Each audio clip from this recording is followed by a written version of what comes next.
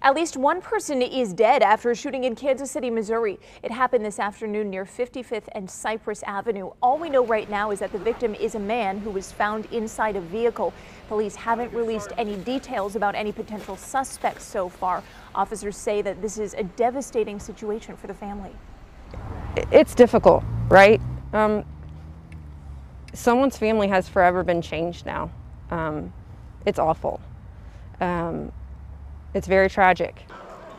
Our crews are working to get more information and we'll bring that to you as it comes in.